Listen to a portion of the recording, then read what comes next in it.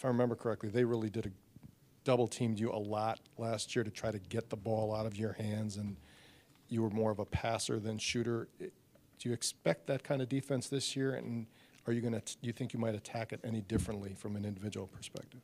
I don't know. They have such a big front line, and they have so much depth that you never know what's going to happen. I feel like they didn't play as many people last year as they do this year, so we'll see how it's different. I'll just do whatever I have to do. If it's double teams, if it's one-on-ones, if it's whoever's guarding me, I'll just be ready for whatever.